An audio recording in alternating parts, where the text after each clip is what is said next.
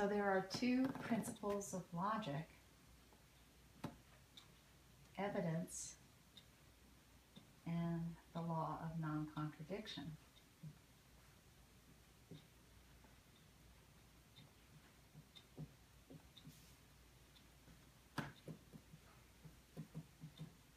The idea is, when we think logically, we have to follow both of these. And it also means that everything else we're going to learn about logic and the different principles and specific rules come back down to this: how can I use my mind in a way where I'm sticking to the evidence and I'm being consistent and I'm not contradicting myself? Let's talk a little bit more about each of these. Evidence, where does it come from? It comes from observation. The detective, for example, uses his eyes to see the body laying on the floor and the position of the body. He sees the gun if he looks at it. He, of course, also relies on experts. So the fingerprints will be sent to a computer program that's been designed by experts to see whose fingerprints it matches. The body will be sent to the medical examiner, who will use her observation to figure out the cause of death and then report that to the detective.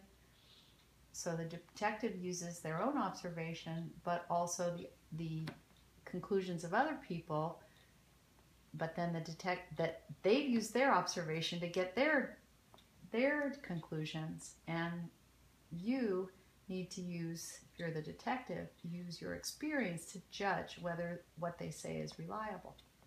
So everything comes down to observation.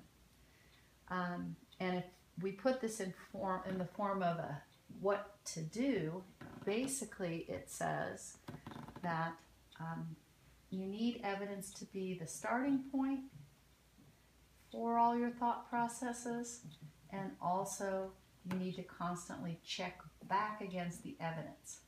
So the constant checkpoint.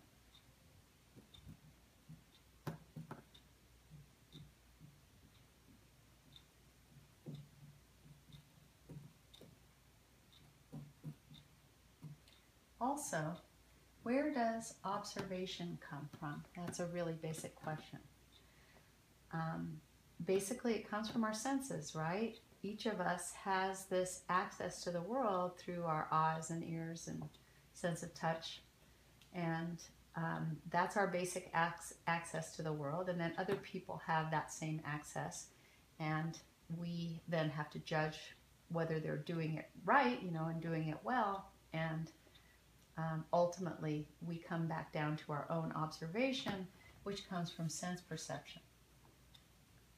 But there's one other kind of observation besides sense perception, and that's how do you know what you're thinking? Can you know directly what thought is going through your mind, or what you're imagining, or what you're feeling? You don't see your thoughts. You don't use your sense of touch to know your thoughts. You use something called introspection.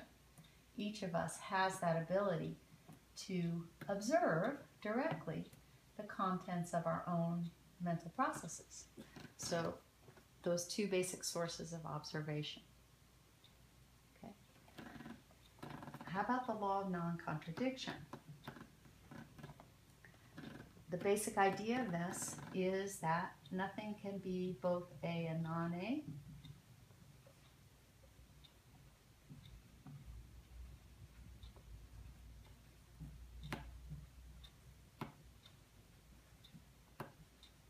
I can't both be making marks on this blackboard, this whiteboard right now, and not making marks on this blackboard right now. That would be a contradiction, and that's impossible. But this is not the complete statement of the law. Remember, it has a couple qualifications that need to be made. But if we look at history, somebody named Parmenides, way back before Aristotle in ancient Greece, he stopped here. This was his complete idea of the law of non-contradiction. And this actually, as it's stated, is not true. There are exceptions to it, and many, many exceptions. For example, when you were a little kid, you might have been 3 feet tall, that was A, and now you're, say, 5'6". So you can be both 3 feet tall and not 3 feet tall, 5'6". Why can you be both? Because of change. Things change over time. So Parmenides thought, this is a law of all reality and all thinking, and therefore there must be no such thing as change. That's what Parmenides said. So he chose the law of non-contradiction against the evidence. And he said there was no such thing as change, even though all the evidence of his observation said that things changed.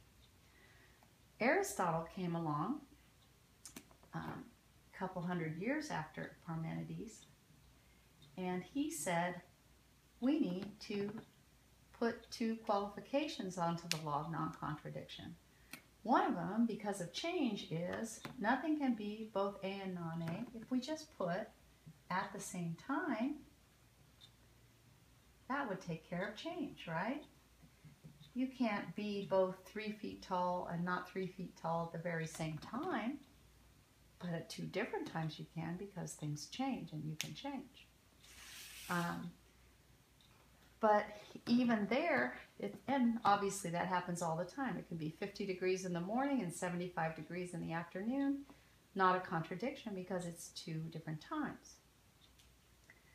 Parmenides also, though, then there were still exceptions. Even if you said at the same time, the other exception would be, what about this pen? It's green and not green at the very same time. But we say, yeah, but not in the very same spot, okay? So Parmenides, because he chose this against the evidence, he said, oh, there's nothing, there are no parts of reality, right? Reality doesn't come in parts because that would be a contradiction. Reality just is one huge sameness, okay? And Aristotle said that's ridiculous. Everything has to be verified against the evidence if we want to know about the real world. And the evidence tells us that reality comes in parts. And so we can just fix the law of non-contradiction and take care of different parts of things. And we can say nothing can be both A and non-A at the same time and in the same respect. So that means like 2 different parts, the 2 different parts of the pen. One can be green and one can be not green. It could be 2 different parts of the earth, like it can be summer here in California and winter in Australia at the very same time because it's 2 different places. And there are even other things that aren't places or parts of things. For example, can I be both here and not here at the very same time? Well, if I'm here physically, but I'm not here mentally, I'm thinking about something else, that's not a contradiction because it's in 2 different ways or 2 different respects. I'm here physically, but mentally I'm not. Okay. Or even we can have mixed feelings or, you know, love and hate someone at the very same time because we don't love and hate them for the very same reason. So those would be examples of different respects. Okay. So that's the basic meaning of the law of non-contradiction. Okay. The idea is that now that Aristotle fixed it, this is a description of the entire universe, right? There's nothing in the entire universe that violates this law. So if we want our thinking to be true, if we want our thinking to reflect reality, we need to follow this law all the time, and we have to make sure that we never have contradiction in our thinking, that all of our thoughts and all of our conclusions fit together into one non-contradictory whole, one consistent whole. So let's just ask one more question, which is, what is the payoff of thinking logically, right? We want to know, we're going to learn all the principles and specific rules for making sure we do this in our thinking, but why should we bother? Why should we bother trying to do that? And so why be logical is the question. What's the payoff? And the answer is, well, by being logical, our ideas reflect or describe the way the world really is instead of being false, right? So the answer is we get truth. That's the reward. We have our best chance to reach truth if we're logical, and also succeed, right? Because our plans will fit with the real world and will be effective. This leads some people to ask the question, though, who decides what's true? So who decides what's true?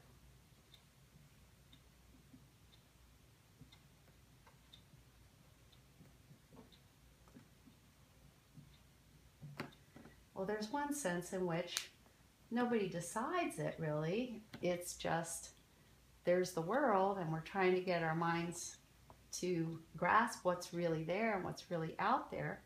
But there's another way that I could answer that, and that is to say you do, right? Each of us decides what's true, but not just arbitrarily, not just by whatever idea we happen to believe or whatever idea we want to be true, but each of us decides what's true by thinking logically. So we each, by following these principles, figure out for ourselves how the world actually is.